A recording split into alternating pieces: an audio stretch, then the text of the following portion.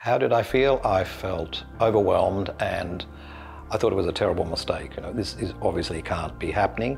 There are so many fantastic people that I know who do so many great things, and really in a way, I just do what I really enjoy in a field that I love.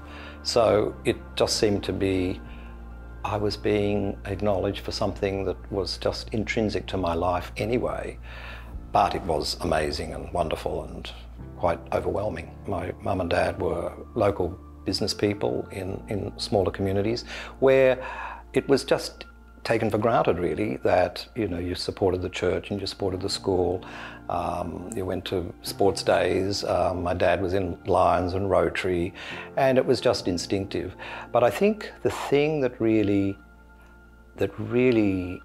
changed my thinking about philanthropy, or really made me understand how important it was my great friend Margaret Olley, the artist, who was a fabulous artist and a great philanthropist. And her journey started in the 80s when she started to make excess money, probably from paintings, from her career. And she started to support artists by buying their work and donating them to galleries. It became her life's passion, really, that and painting. That's what she was, and that's how she's known today. And that became, for me, an amazing observation, because I saw an awful lot of her. And I also, because we were her dealers, I knew exactly what she was giving away, because when I had these huge selling exhibitions, always completely sold out, and it was this large amount of money. She didn't want it. She said, "Oh, I think send 100,000 to the Art Gallery of New South Wales, and I've heard about this. There's this small gallery in Armidale. I think we should do something there." So very little of the money that she made actually went to her. It immediately went out. Amazing, really. I said to her once, "Why are you doing this?" She said, it's such a hopeless answer, really. She just said, "Oh, what's it all about, darling?"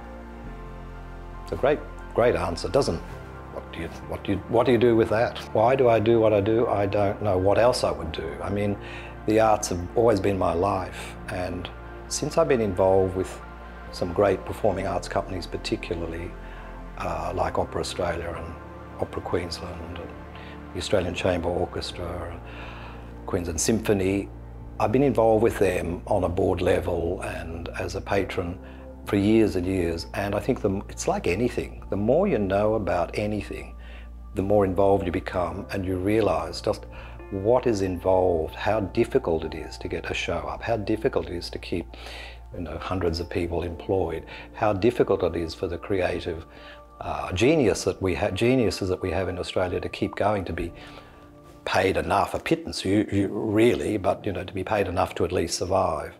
So it's a bit like Ollie. What's it all about? Why would I not do it?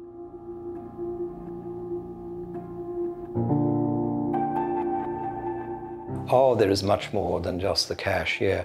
I think, in a way, the public recognition of philanthropy generally in Australia has been a great thing. Australians are by nature, quite reserved and a little bit reticent about being acknowledged, because we're very conscious of the tall poppy syndrome and don't get above yourself and all of that sort of thing. Unlike America, which celebrates their achievements much more openly than we do. But it's changing now. I think QCF is enormously important, and it's a baby. It's a baby in terms of its years. It's so young, and the fact that the three people who more or less founded it are still with us is extraordinary. And to have the corpus that it already has, and to be able to do what it does, and across such a wide landscape of Queensland, it's an amazing thing. It's really fantastic. I think it's essential that our young people and up-and-coming leaders understand how important philanthropy is. It's crucial to so many areas of this world. Not just the arts, of course, but medicine and research and education. Philanthropy just drives so many things that we just take for granted, and if it isn't there, and in these days of declining government subsidies, which is inevitable, particularly now in this current crisis that we're in, philanthropy is just going to become more and more and more important. My friend Barry Humphries, the artist, he likes to be considered an artist and also an actor, when he came to Brisbane about 40 years ago for a show, his great friend Robert Dickerson, who was at that point living in Brisbane and was one of my artists, introduced us. So Barry sort of came into the gallery for the first time and said, "Oh yes, Philip Bacon, friend of the artists." And I think that's a pretty nice way to be remembered. That can go on my gravestone. The gravestone, by the way, that will never be used.